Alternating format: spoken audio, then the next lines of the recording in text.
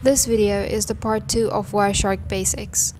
In the previous video, we covered topics like the tool overview, and we looked at the packet details and the different layers of the packets, and we also solved some questions. So now let's move on to the part 2. We are going to see task 4, which is packet navigation. The first topic is packet numbers. Wireshark calculates the number of investigated packets and assigns a unique number for each packet. We can see that in the packet list pane. These numbers are very useful, and we will see why. Next up is go to packet. We can use this option to go to a particular packet using its packet number. Click on go and then go to packet and type the packet number. Let's say 46. And here we can see it has highlighted packet number 46 for us. Next topic is find packets. We can find packets by packet number and packet content. With the help of this, we can find different packets of interest. Click on edit and find packet, and we can see a new tab open. Here we can provide different values like a hex value, a string value, or a regular expression to find. And we can search that in a particular pane, for example a packet list pane, packet details, or a packet bytes pane. We want to search in the packet details pane. Now let's say we want to search for a string.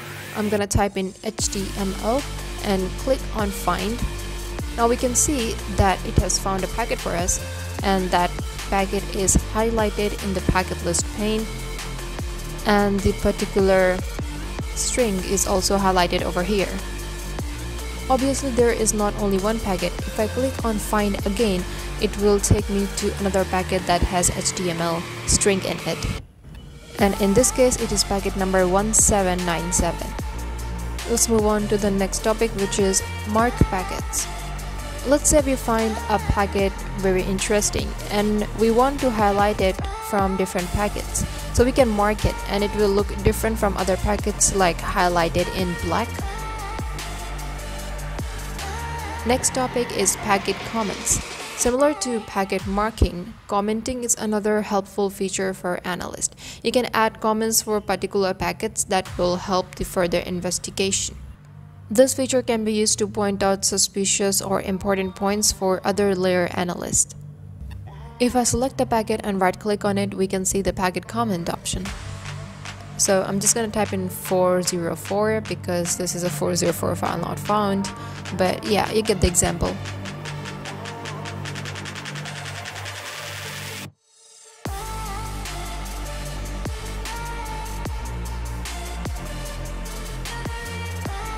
Next thing is exporting packets.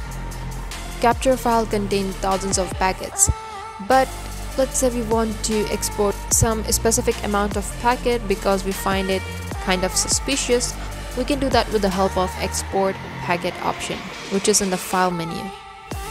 Click on file, export specified packets, and here we can give it a file name, and over here in the packet range section we can see it will export only marked packets or first to last marked, and we can also provide range over here. So as we can see how marking packets can be really useful.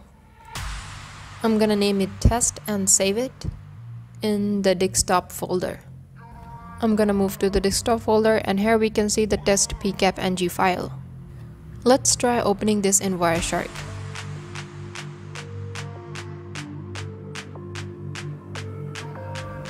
Since there was only one marked packet, we can only see one packet over here.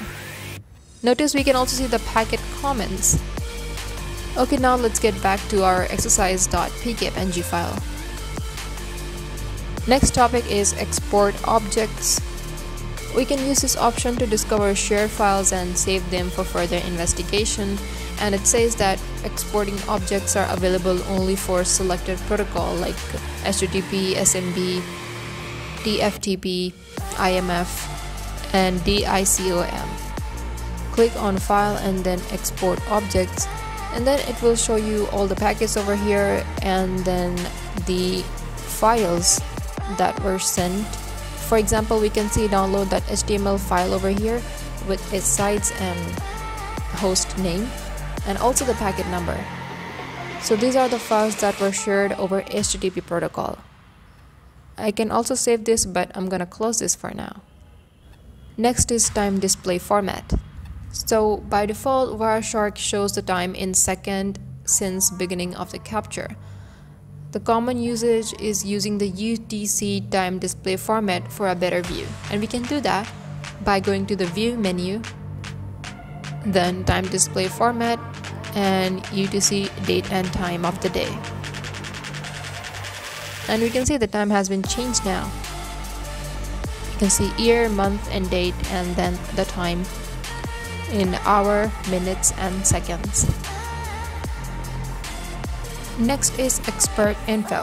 Wireshark also detects specific states of protocols to help analysts easily spot possible anomalies and problems. So there are different colors for info. For example, blue is used as information on usual workflow. Red is problems like malformed packets, yellow are warnings, and cyan is notable events like application error codes.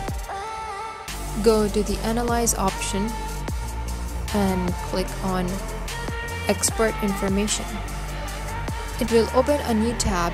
Let's zoom it, and here we can see the protocols that is used and the summary and the number of warnings, which is 1636.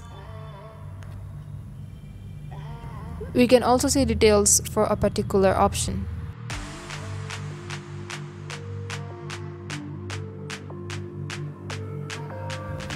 So these are the number of warnings, which is a lot.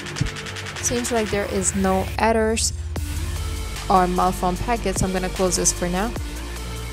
Time to solve some questions. First question is, search the R4W string in the packet details. What is the name of the artist one? We can do this with the help of find packet option. I'm gonna click on edit and then find packet, and the string was R4W, and we want to find in the packet details, so I'm gonna leave it as it is and click on find. And here we can see the highlighted line and the string we wanted to search for. So we can also see the name of the artist one. Second question is, go to packet 12 and read the comments. Click on go and then go to packet. In the packet number is 12. So I'm gonna click on go to packet, and here it is using a TCP protocol.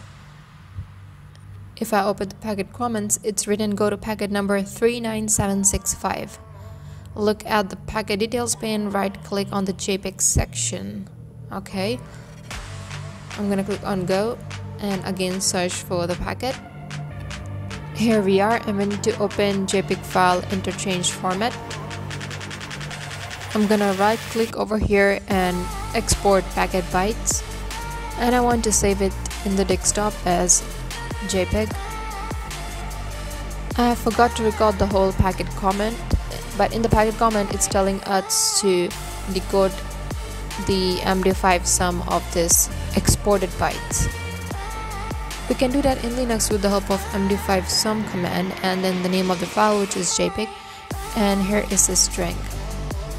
Next question is, there is a txt file inside the capture file. Find the file and read it. What is the alien's name? We don't know where that txt file is, but we can find it using the export objects option in the file menu. Below we can see text filter. I want to search for .txt files. I'm going to type in .txt and hit enter, and it's pointing to this packet highlighted for us using HTTP protocol, of course, and the packet number is 4267. We can see alien over here, and it's written packet, but some words are broken over here, so we need to export this packet to analyze this in Linux. So again, in the export objects, I'm going to select this packet and save it in my desktop folder.